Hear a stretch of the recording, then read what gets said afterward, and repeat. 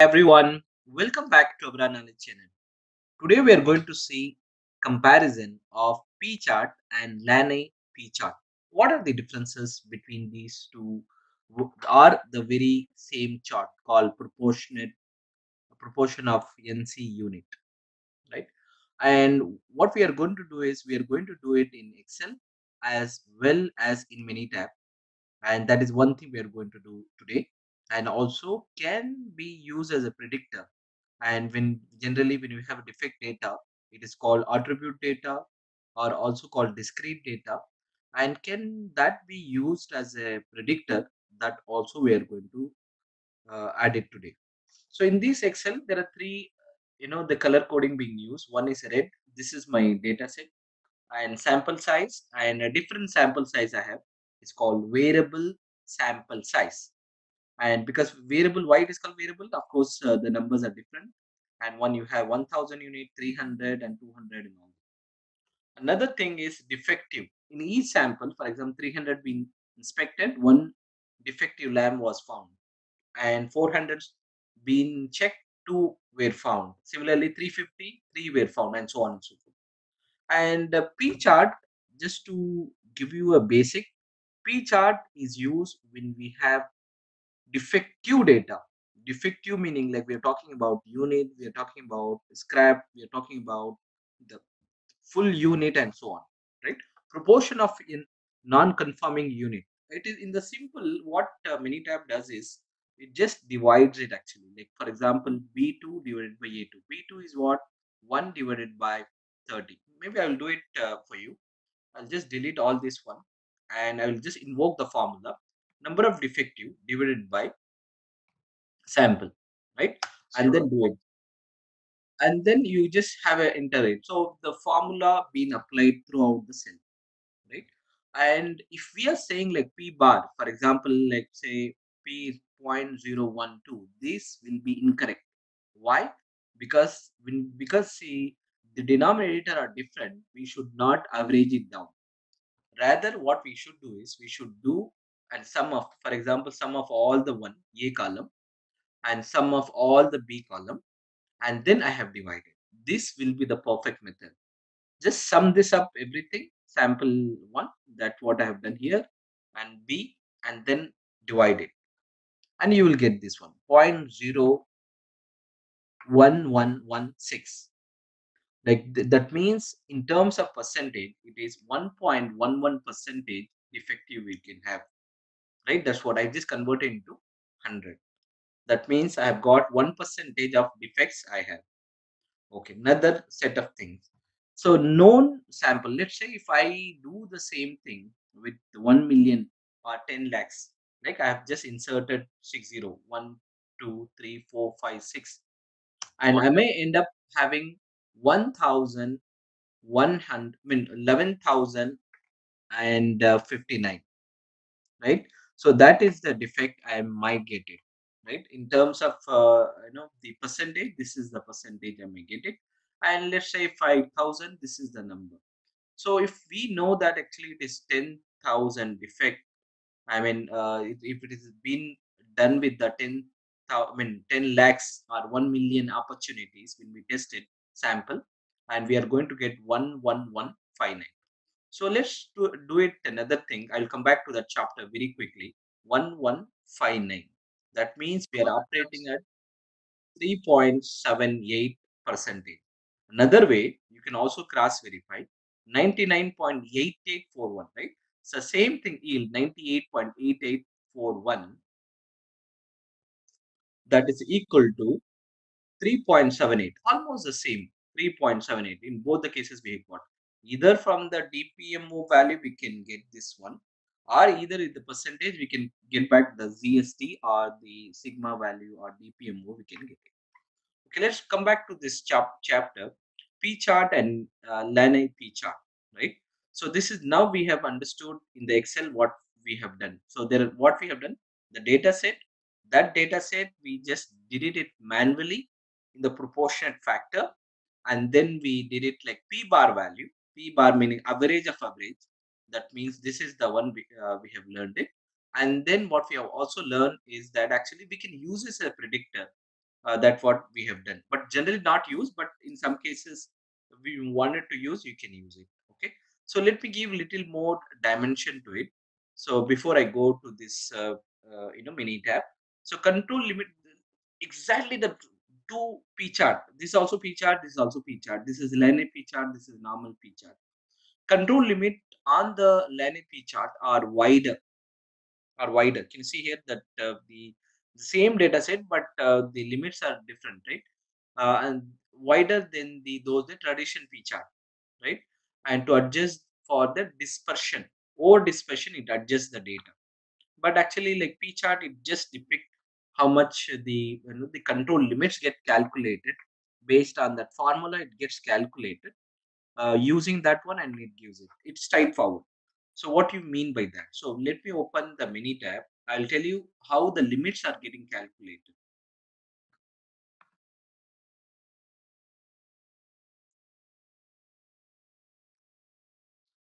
I'm opening up the mini tab.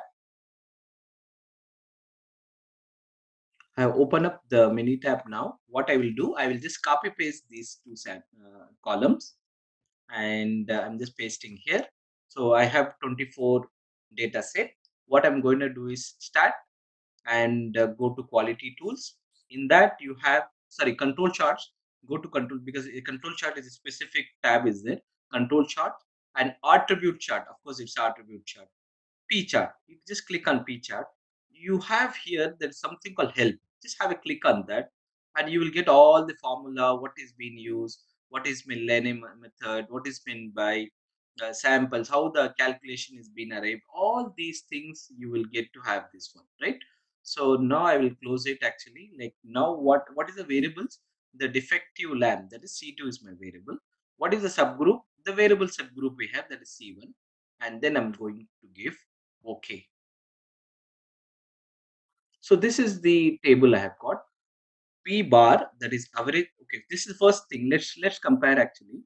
So first value 00333 I have got. Let's see how much we have got in Excel. Same thing, right? Exactly the same value. Maybe if I increase one more digit, and it will show up the same thing, same value, it will show up, right? Exactly the same value I have got in this one. This is the outlier I have. The outlier is sample number 8, that has got more defects. Then let's see, and then come back to that 8. 8 we have, I mean, in the 8, this is the one we have 0.0467. Exactly the same thing we have here, 0.04667. And by the way, so we got the P bar value 0.01116. 0.01116. Let's see, 0.0111. Exactly the same thing. Remember, we should not average this one. We should do sum of all these. I mean, sum of all the samples, sum of all the defectives, and then do it. So that is the right approach, because you have a different denominator as such. Let's go back to this one. This is the P chart we have got, and we have understood that this is outlier. I'm just brushing it. This is the outlier. In the row number 8, have an outlier. All these we have got. This is the different one, because actually the limit is different. One has got different samples, so therefore this limit has got different limits. The same thing what I will do now, I will run that Laney chart. So go to statistic, and then you go to control chart and attribute charts and Laney P chart.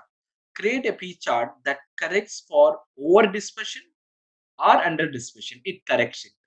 Let's have a go and click on it. And then what is the one variable? Defective lamps is the variable, and subgroup is sample size. And I'm going to give OK. And now I have got it. Let's compare. So this is the P chart I have. Maybe I will just close it down. This is the P chart I have. Exactly the P bar value is same, right? You can see here P bar value is 0.011116.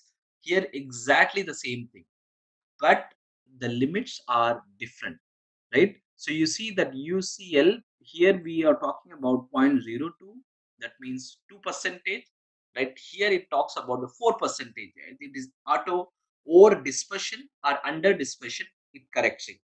So that is what this one. It also gives that 1.75 sigma value also it gives it. This sigma value is not referring to process sigma, right? This is only your data set sigma. Many people do get confused with this one. This does not talk about the process sigma.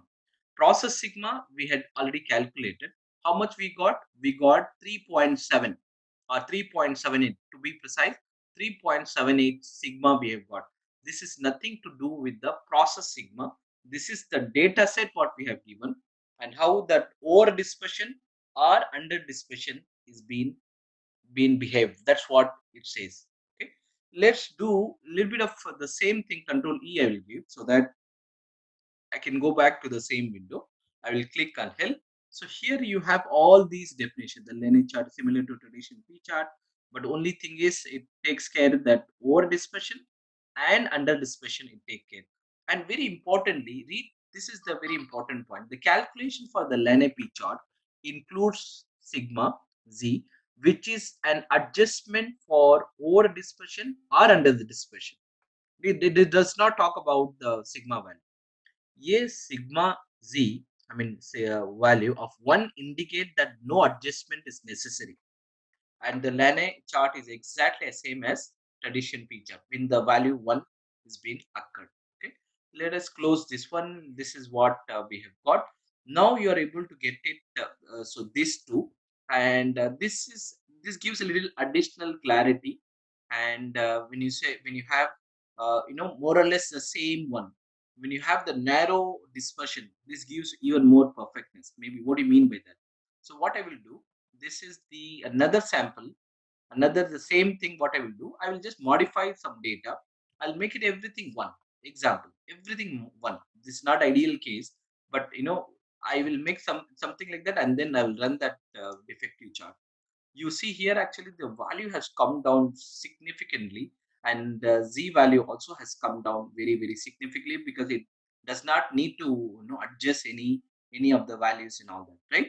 So let me just go back, let me undo it, and let me just go back to the original data set which I had. I'll just copy paste this data and then paste it back here. So I need to select this array and paste this data. Again, I will run that one, and this is what I have got, the P chart. And this one I will have it again comparative window. I will have it with the P chart, and let me do it with the another parallel window. I will get it. So I will go to control charts, and then you have attribute chart and then P chart, right? I will go and have a click it, and this is exactly what I have got.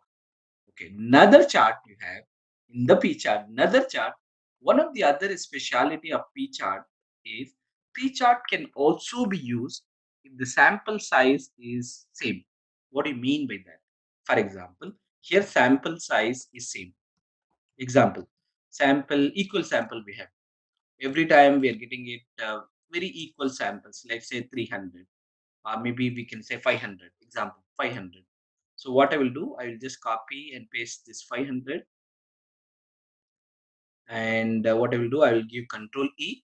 Instead of sample, what will say sample equal. I'll say now it will say straight line because the sample size is same, right? That's the reason it has given straight line. And this we can P chart we can use, but predominantly we use for variable sample, but we can also use for the data. Even the data is sample equal, you have, if the sample size is equal, still you can use P chart as such. Let's go back, let's modify this one. Let's go back to our original topic. Let me keep that the defect, I mean variable sample chart, and this is the value I have got. Let's compare this one. So I have got two P chart I have, so I will close one P chart now. And there is also another chart which is also very less being used. So I will go to control chart, and I will go to attribute chart, and this is what we had seen so far: P chart and Laney chart. And then there is also got determine whether to use a P chart or Laney chart or this one. You can also go to diagnostic, and then you can take this one, and then subgroup you have sample site. You wanted to omit anything? No, I don't want to omit any value. And this also it gives it, so it gives a recommendation for you. And the ratio of observed expected variation is 163 percentage. And because actually like all the values are very very less you have on the dot on the slope, but otherwise you have non-linear, right? So you have away from the slope line, right? 94% uh, upper limit, that is 163. Using p chart should not result in elevated false alarm. The upper limit depends on the number of subgroup, the average subgroup size, the overall process p. So that means we need to have a more and more this one. This is a binomial probability plot, and it is you can make use of p chart itself. That means from this window we will determine whether the p chart we can use or not. So, and in this is what the p chart it is recommending it. And even if you wanted to see one more time, just in case if you wanted to see what is the Laney chart, one last time I will quickly show it to you. You can go to control chart, you can go to attribute chart, and then you can go to Laney chart, and then have a go and click OK. And I will just keep it. I will keep all the three chart in the same window so that it will be very interesting for you.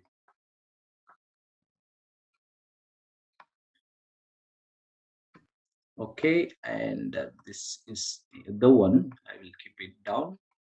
So this is what we had seen. This is the P chart diagnostic chart. This is P chart.